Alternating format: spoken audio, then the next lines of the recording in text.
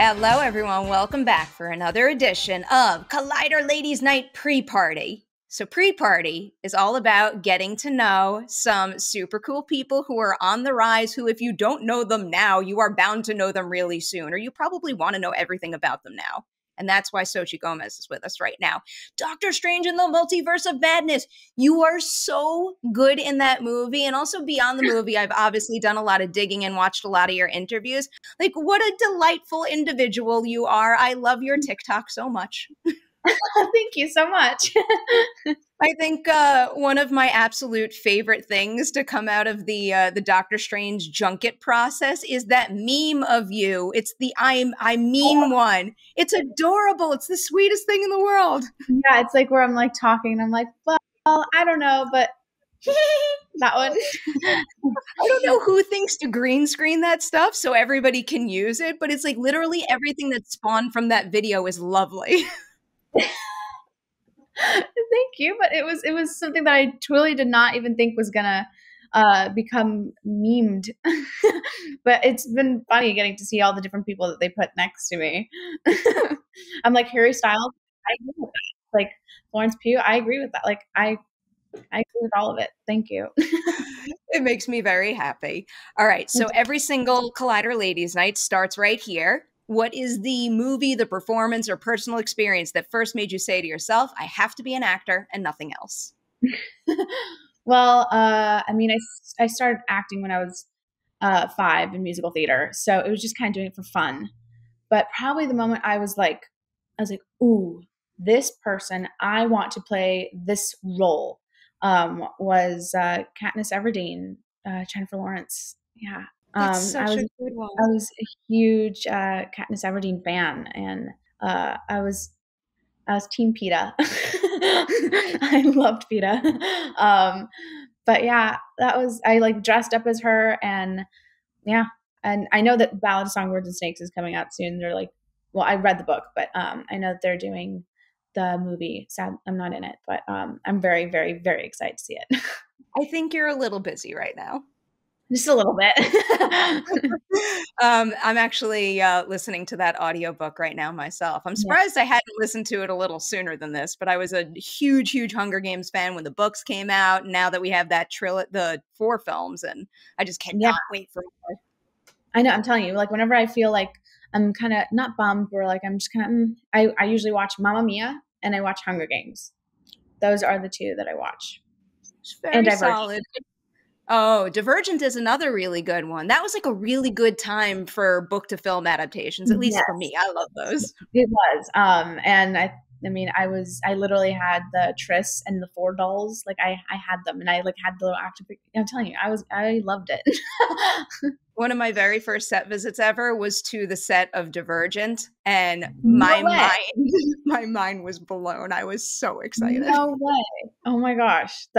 You're lucky. Whoa. I am very lucky, but I've seen some of your behind the scenes videos from Doctor Strange. Like you actually got to play with all the cool like effects and stunts and green screens, and we're going to get into that. But before I jump ahead too far, so it's one thing when you say to yourself, like, I recognize that my dream is to become an actor and I want to get there, but it's a completely different thing to actually believe that that dream is a possibility in a very, very challenging industry. So who or what first made it feel like a reality, like a possibility to you? Well, probably my mom, just because she actually put me in musical theater. She just was mainly because she didn't want me to be bored, and she knew that I was very physical, like very animated, and I wanted always to just entertain people. And she was like, "Well, just put you in musical theater. I mean, I have work to do, and so you have to be putting this energy somewhere." And the healthy choice was to do that with musical theater. And I did like 22 musicals, full-length musicals, till I was like 12, and then I started doing commercials and stuff. But yeah, she was the one who truly made it like real, because if it wasn't for her, I probably wouldn't actually be where I am now, because she had to quit her job for me, because it's a lot of driving around. You don't realize, but like auditions are like from Burbank all the way to Santa Monica to Hollywood to Glendale. It's just like, okay, how are you supposed to get all there and also like have a job and also have school work? It's just, it's a lot. So you end up spending your days in the car driving around from audition to audition. It always fills my heart to hear about parents' support in this crazy industry because it's absolutely vital. It is. And also not only that, but you just need someone by your side, letting you know that you can do it, and you're just helping you through it and stuff. And my mom was there for me for sure. Oh, love hearing that so much. All right, so jumping into the first big title here, Babysitter's Club. Looking back now, is there anything that makes you say to yourself, like, I am so lucky that my first lead role on a big series was on that particular set with those particular people? I mean, with Babysitter's Club, that show is so special. Just because of the books, number one. I mean, those books are so just very, very special. And it just tells this lives of young girls and the things that they have to go through and they have to face. And the fact that they brought it to a TV series was so good. And I had so much fun filming it. And Dawn and we were literally like the same person. So it was kind of like getting to play myself on screen.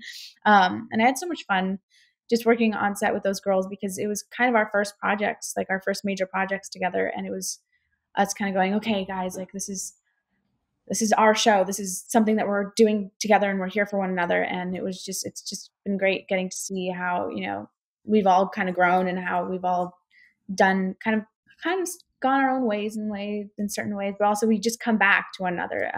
Whenever I'm in town in Vancouver, I always try to visit them.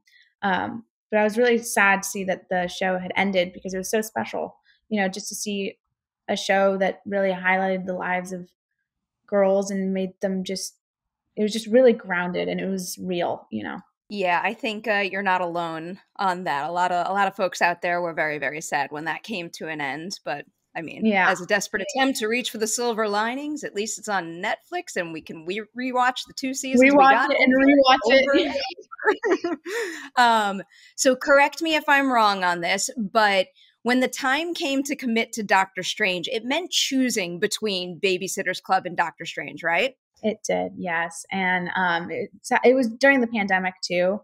So it was my choice. I was like, okay, guys, I really want to try and do both. It was like, I really wanted to literally do both. I was like, I will fly and I will push, I will try and get it to work out. And it sadly didn't end up happening just because of COVID. It was not safe. And at that time, like England had shut down their airports. So I wasn't able to even like fly to Canada. And so there's actually like no way of me getting there in time. But I think that Kendra, the girl who took over my place, did a wonderful job. And it's not easy having to fill someone's shoes like that.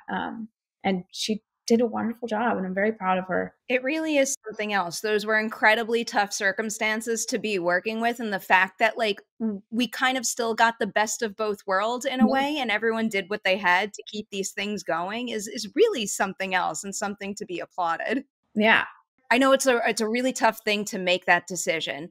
When you're having that kind of conversation and talking through what needs to happen next, do you have anyone in your corner you lean on for advice when it comes to navigating situations like that and, not tripping into like self-doubt? Like, am I choosing the right thing or the wrong thing?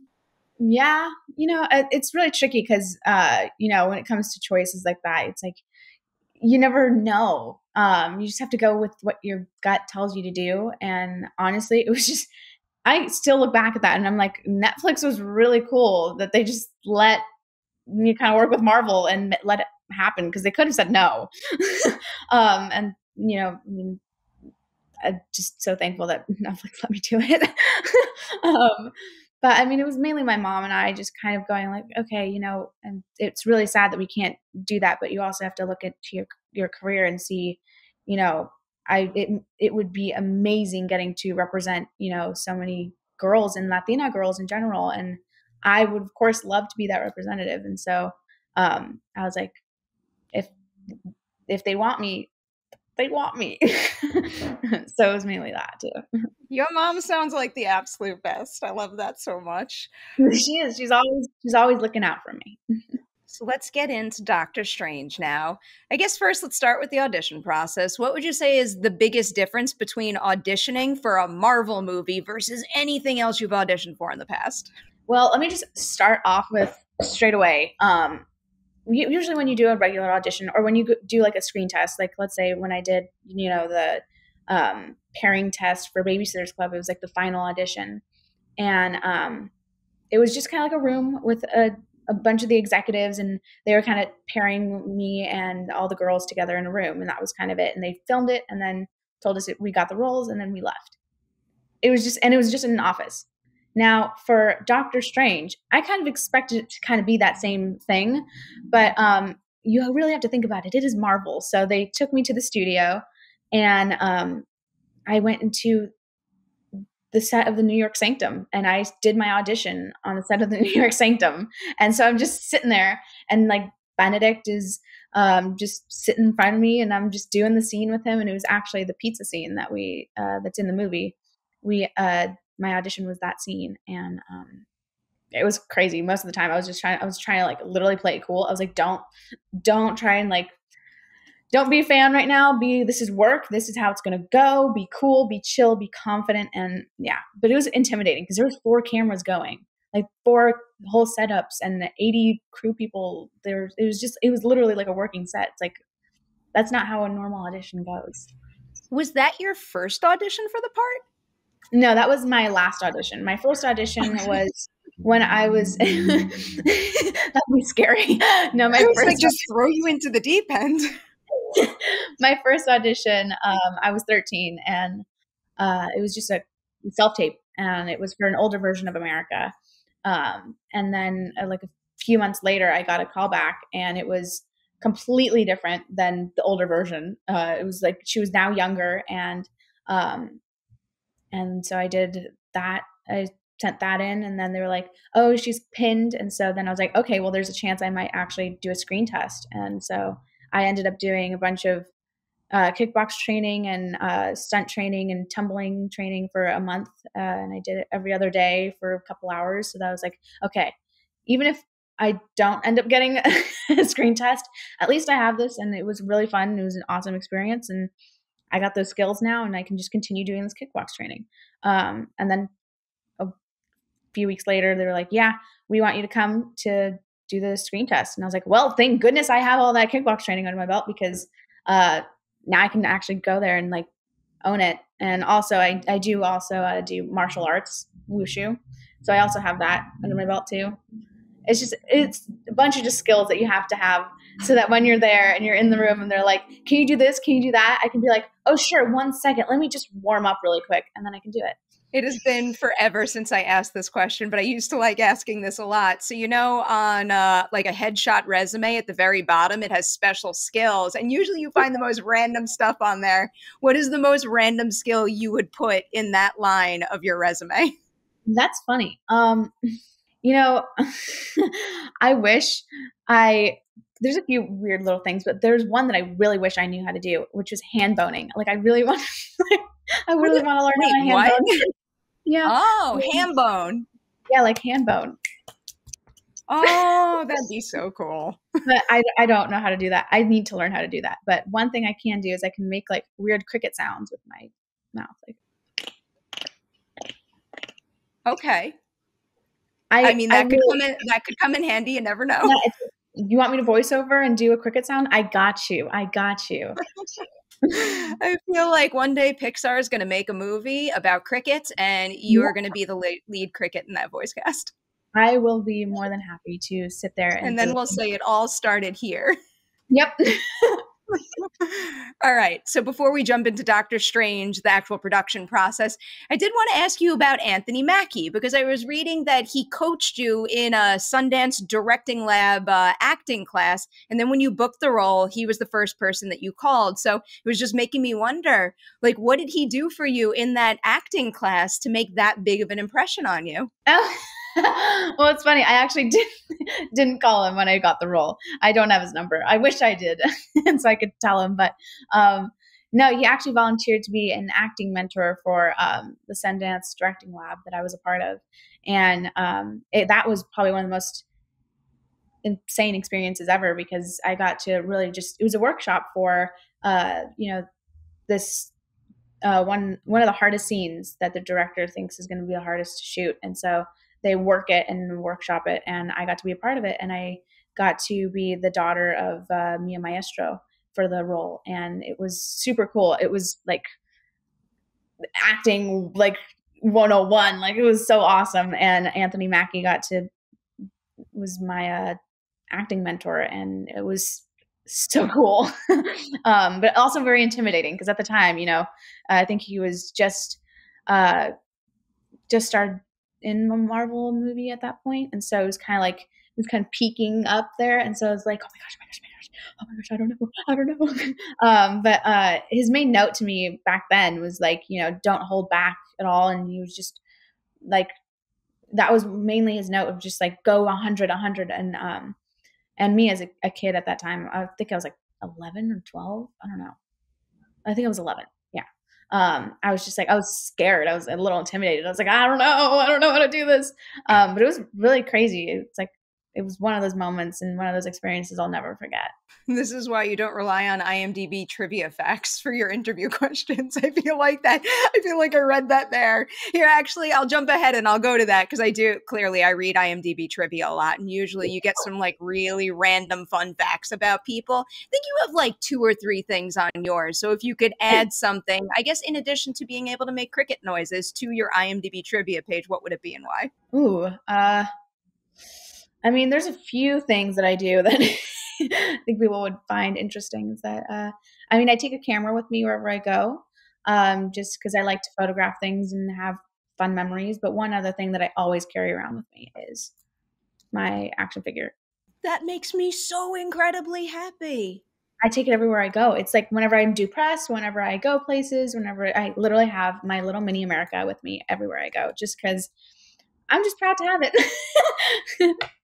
You should. It's so refreshing to hear about someone embracing something that they're proud of so strongly and like showing it off, rather than being like, oh, I'm just going to like do that in my private. Like that's what you should be doing with your accomplishments.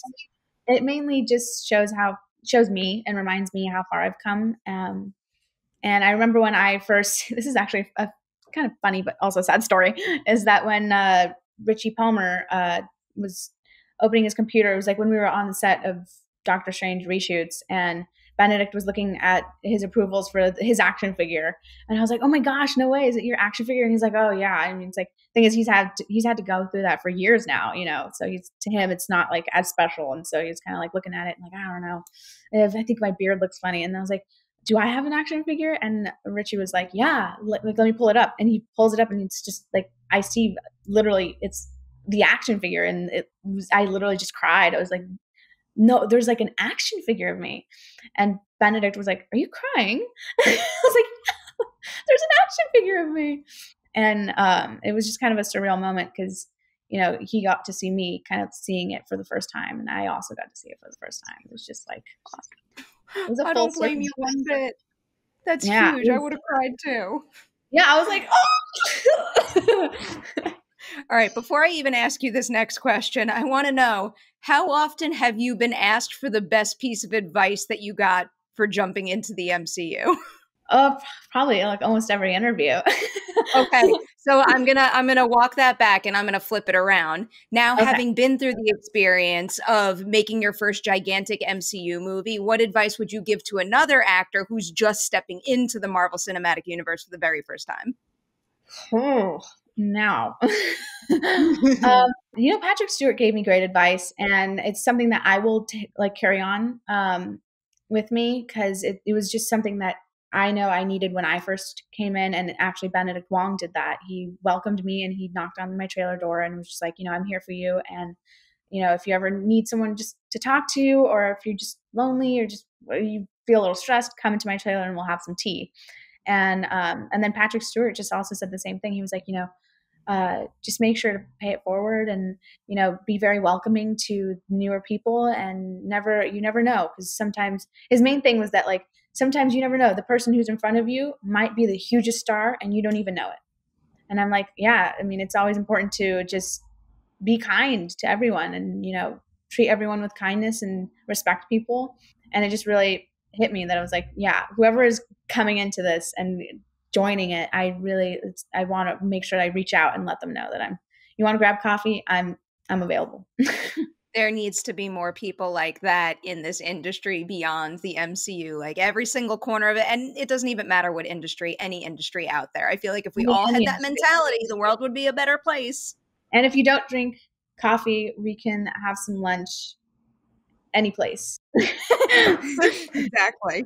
All right. So one thing I love talking about are, the different approaches to acting out there, because everyone's got different backgrounds, different techniques. So of everyone in the Doctor Strange ensemble, which two cast members have two like polar opposite approaches to their work, where they use completely different techniques, where if you're acting opposite them, you'll get a completely different experience?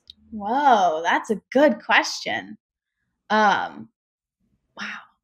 Well, what I can say is, Elizabeth Olsen.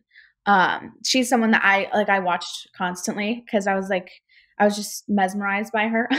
But I really noticed that she takes the time to get into her character, even if she's been talking to people and she's been socializing and being nice and being herself and lovely, lovely Lizzie.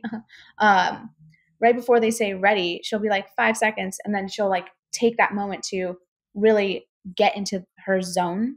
And then she's just ready and she's present. And it's almost like you're not looking at Lizzie anymore. You're looking at Wanda and you're looking at Scarlet Witch. And also just that she goes 100%. And that was something I was kind of afraid of when I was doing, especially all the superhero stuff. I was afraid to fully go 100%, but just also to see her kind of emotionally, physically, and just like also with her powers and all that. She was constantly going there and wasn't afraid. And I was like, I just need to do that too. But also just, I noticed that a lot of like classically trained actors don't actually memorize their lines as well. That was something that I was kind of like, whoa. And they'll only memorize like their monologues. But generally they'll just kind of wing it in the moment because they know their character so well. They know how they would respond and stuff. And they would just work the scene as it was happening. That was something that I was just like, whoa, what is this? Especially by someone who goes by musical theater. And also I have dyslexia. So I memorize everything I do, and I memorize my character and my lines and the other person's lines so that I know that what I'm going to say and I don't mess up the order of the words. Why I asked that question, every approach is different. Every approach is valid. It's whatever works best for you. And it's also exciting to hear about how that approach can evolve depending on who you were. Actually, here's a good follow-up to that. Is there any particular technique you saw anybody else use on set that you kind of put in your back pocket and say to yourself, I want to try that myself on my next movie? Oh, well, I mean, this isn't truly like a technique or anything, but there's something that I actually discovered as I was doing things is that, especially when you're doing action stuff and you're shooting things out of order, you'll kind of forget to be in that moment that you were when you last shot it. And so let's say I screamed in the last shot. I found out that it's best to just actually scream. And it's like, I know it's like so annoying. It might be annoying to hear someone scream, but it actually like helps you in the moment because you just feel like you just did it. And even though you didn't shoot it like that day, you might have shot it like a week ago, you're now in that moment where you were. And so it's just doing that and just really preparing is really important. You gave me a good segue there. So there's one very specific shot I wanted to ask you about because it involves a scream. So it's the tunnel scene where America, Doctor Strange, and Christine are running from Wanda. America says, "Where did she go?" And then Wanda pops up and you give like an A+ guttural horror movie scream. Does something like that are you able to make it happen on the spot when you know you have to hit the right like timing for something like that? Or is Sam doing something offset to make that feel so exceptionally genuine? Well, it's so funny because, a lot of I did lots of screaming and lots of crying and lots of cry screaming and war cries and just, it was lots of that all the time. But for that specific scene, which is so funny that you bring that up, is that I think you'll actually see in the next shot, right when they go back to us, I'm screaming, but there's no sound.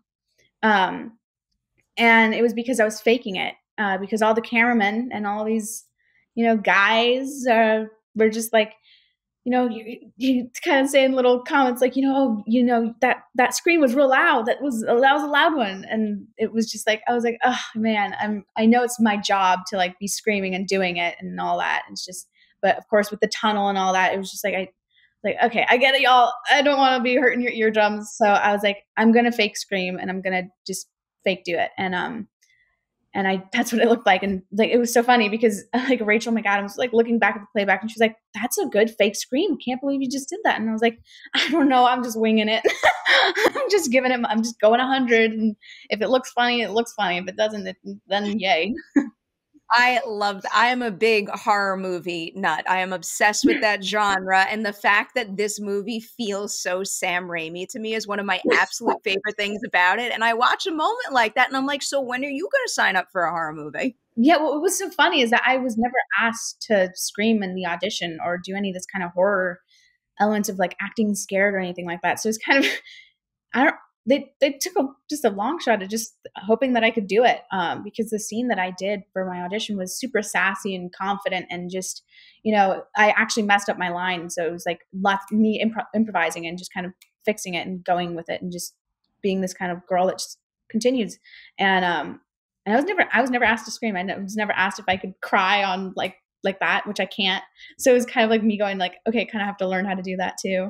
But it was lots of learning things and just also figuring out what works best. Cause especially when I was at that age, I mean, I just want to like laugh and, have fun. So it was hard for me to just cry on cue. So it was also finding like what works best. Do you have to like listen to a song? Do you have to think of a memory? And I was like, well, I mean, I'm only 14 at the time. I was like, I don't know. I don't have any like traumatic things that have happened to me in my life like that. And so it was just what I found worked best was like putting menthol in my eyes, like putting it in my corner of my eyes and putting it under my nose. Really just kind of helped be there because I was like, emotionally I could be there, but like the tears weren't physically coming down.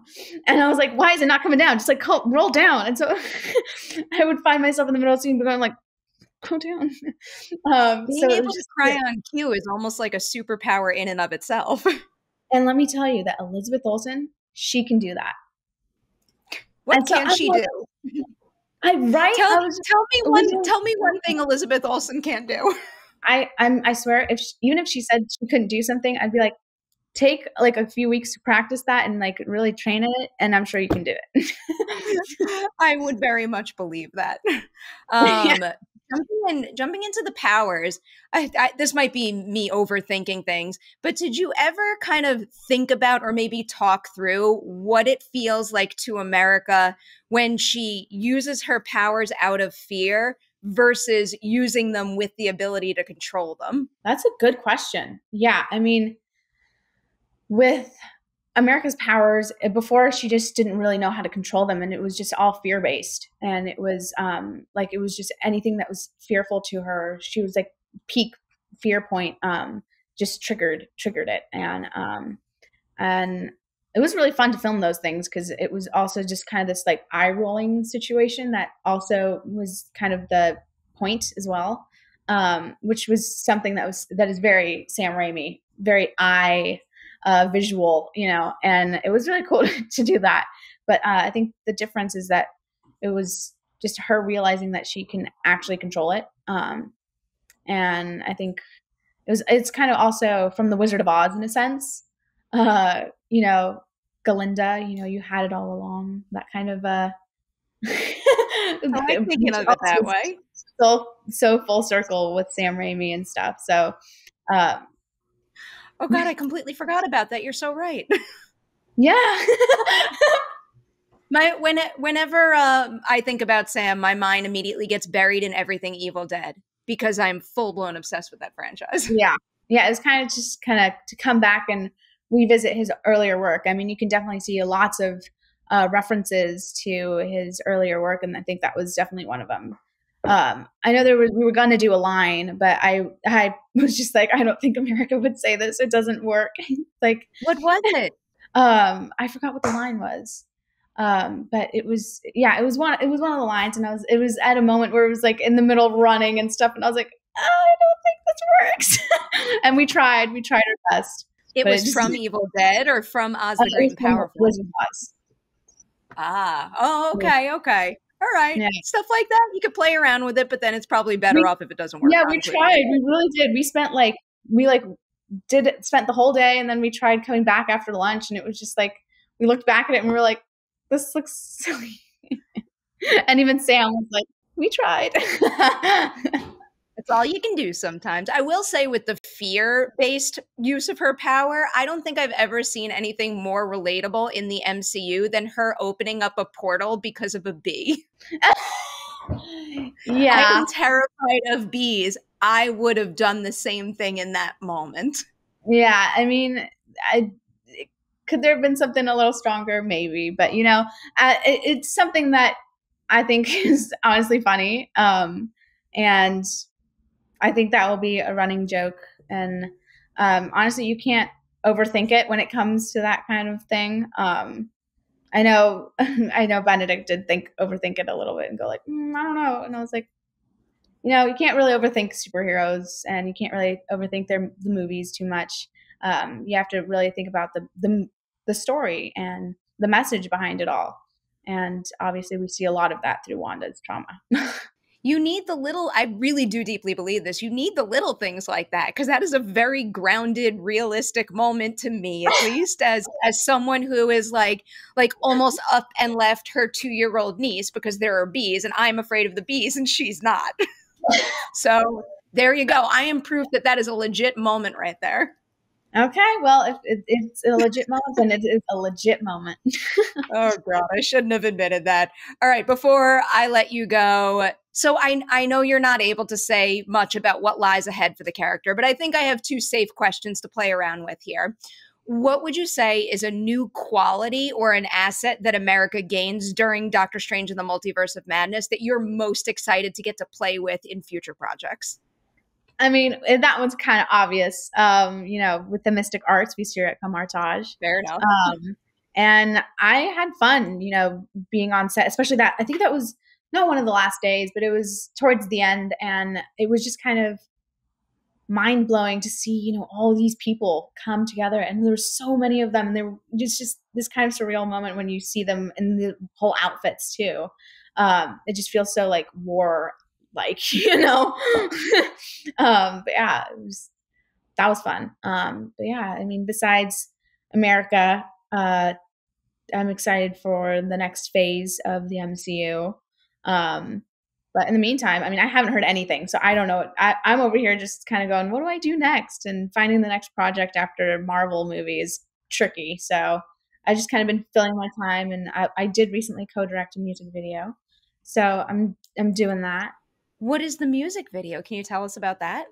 Yeah, it was for Gia. What's her? Dang it! Oh no, her name's Gia. She was on Dance Moms. She's a singer now, and she is. I can't say the name of the song, but it's a really good song, and I'm really excited for it to come out. But yeah, the director Luke Eisner, he is a friend of mine. He was like, I would love for you to help me co-direct this. And it was at first it was me just kind of going, I would love to kind of shadow you and see how working on a music video works, because I want to be a director. And so I know that some of my favorite directors started out in music videos, and so I was like, well, I don't want to just climb to the top. We've got to start at music videos. And so I asked him, I was like, hey, can I shadow you? And he was like, actually, would you like to just be the co-director? And so I was like, of course. He sent me the song and the lyrics, and I just came up with a few different ideas, and I pitched it to him, and he was like, I love it. Let's do it. And so we just did it. And we did everything that I said we should do, which is kind of crazy that he let me have that much say into it. And then on the day, I mean, it was really exciting because I also realized how not only the camera works and all that, but how much work it is to kind of direct people and watch, it all, watching the person perform, and how much different ways people need that kind of hype up, I was like, how can I, like, let's say I want to make her do this or kind of direct her to do this. How can I get that performance out of her? And which is also one way for me as an actor, thinking about that. I was like, wow, this is a whole other thing, you know, which is so fun. I find it really new and exciting. I could go down that path and discuss learning about the behind the scenes elements all day long. I have to let you go soon, so I'll squeeze in my last Marvel question for you, and it's another like future one, but I think it's kind of safe to play with. What do you so like she goes through this like big evolution and discovers how to harness her power and grows quite a bit throughout Doctor Strange too. But what do you think is her biggest weakness at this point? Like, what is the next big thing she's going to have to overcome to become an even stronger hero in this franchise? Whoa, that is a good question. Oh my goodness. Right. Well, I mean, at this point, you know, she has she's getting over her trust issues, obviously, and I feel like she just needs a place to call home, and she needs some discipline and structure in her life. And I think Wong is doing that. But I think one thing she definitely needs to learn is she needs to learn to work with others. Okay, that's fair enough. Obviously, she's been working alone, and she's also just been destined to be a leader. So in order to be a leader, you also have to learn to work with others and help one another. And I think she has the qualities to be an amazing leader, but I think there's a few other things she has to learn first. All righty. I like that. I like that. I can't wait to see her journey continue. And I can't wait to see everything you do with the music video and beyond. Congratulations. Congratulations on everything you've accomplished thus far, but also in particular, we're here to celebrate Doctor Strange and the Multiverse of Madness, which is available on digital. Now it's also available on 4K, DVD, and Blu-ray. Go watch it and obsess over it frame by frame like I did. I'm obsessed with your movie. You are awesome. Huge congratulations and thank you for being here. Thank you. This was so fun. I had so much fun talking to you today.